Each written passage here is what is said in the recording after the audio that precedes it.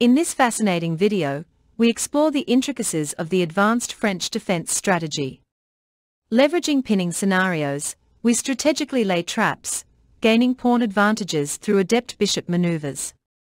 Transitioning to the Earth's knob gambit, audacious checks strategically unveil vulnerabilities, culminating in a rapid 10-move triumph via precise checkmate.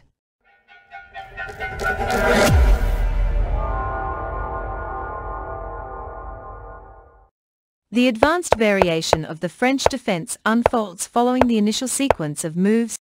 At a certain point in the opening, white may opt to pin your knight. It's during this pivotal moment that we can set a cunning trap, a tactic that remains effective even if the pin is established later in the game. To execute this trap, we elegantly break free from the pin by moving our bishop. While this maneuver might appear unassuming, it conceals a clever intention, the opportunity to secure a pawn advantage.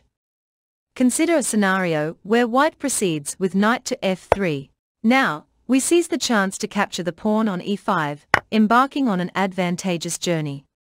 Upon evaluation, if white chooses to capture our knight, we respond by claiming their bishop. Conversely, if white decides to capture our bishop, our knight steps forward to take its place, all while maintaining a check. With this well-devised sequence, we cleverly exploit the pin to our advantage. By initiating these strategic maneuvers, we effectively launch into the advanced variation of the French defense, setting the stage for a dynamic and intriguing game. Following the customary opening moves, we shift our focus to the line that emerges after bishop to d7. It's a common progression that frequently sees white responding with bishop to d3, a move that serves as a catalyst for the trap we are about to set. Our strategic move here is seemingly unassuming rook to c8. This quiet yet purposeful move serves as the starting point for our trap. As the game unfolds, and white proceeds to castle kingside, we initiate the exchange of pawns on d4, introducing a dynamic shift to the position. Then, with a precise knight to b4 move, we apply pressure by targeting the white bishop. In response, white may consider relocating the bishop to e2, aiming to salvage its position. However, this response overlooks an additional threat we have in store. With knight to c2, we swiftly execute a tactical sequence, capturing the trapped rook on the subsequent move. This intricately crafted sequence allows us to gain a significant material advantage and capitalize on our opponent's position. If you're accustomed to playing e4, you'll likely encounter the French defense during your games. From this juncture, you can opt for the advanced variation by advancing your pawn to e5. This move forms the basis of the subsequent maneuvers, as black consistently exerts pressure on the d4 square, prompting white to adopt defensive measures. As the pieces maneuver, we unveil another trap, this time initiated by bishop to d3. This move initially appears to be a sacrifice, leaving our pawn on d4 seemingly hanging. However, this is where the charm lies. After the sequence unfolds with captures on d4, followed by knight takes and queen takes, the true nature of the trap reveals itself. A crucial moment unfolds as black commits a grave blunder.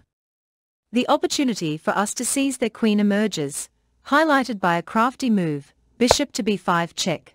This maneuver places black's king in check and demands immediate attention, setting the stage for us to capture the queen on the following move.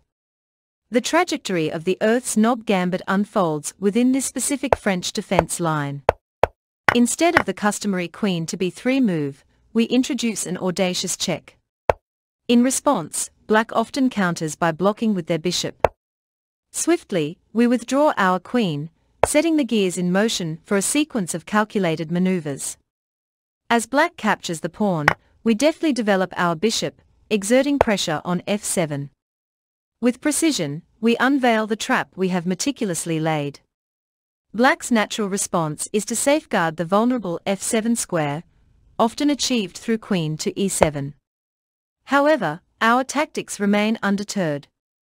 We capitalize on the situation by capturing on b7, placing the black rook under attack. Black endeavors to rescue the imperiled rook with bishop to c6. Here, we administer a check that compels the black queen to retreat, subsequently setting the stage for the decisive blow. With skillful precision, we capture on f7. Black, realizing the perilous position of their queen, seeks refuge for the monarch on e7. However, the final move of the masterful sequence unveils a magnificent checkmate emerges with queen to e6, sealing our victory in a mere 10 moves against the French defense. Now, it's time for a puzzle. In the given position, it's white's turn, and you need to find the best move for white. Share your answers in the comments, and let's see how many of you can solve it correctly. Also, don't forget to like and subscribe to stay updated with future videos. Take a moment to check out the other videos appearing on your screen right now.